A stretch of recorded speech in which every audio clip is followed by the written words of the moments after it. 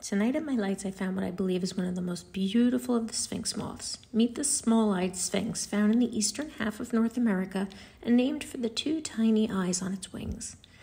Look at its incredible coloring. It looks like a fur coat in shades of deep purples, gold, and sable browns. Many species of Sphinx moths, also known as hawkmoths, have a hornworm-type caterpillar, which has a horn at its tail end. Most people associate this with tomato or crop eaters, but most of these species actually dine on tree leaves or weeds. This moth does not feed as an adult, but instead focuses on reproduction at the end of its life cycle. This particular moth is a male, and on its hind wing hides two blue eye spots. Its wings are reminiscent of a bat from this angle, and what it lacks in size, it makes up for in its stealth appearance and luminous sheen.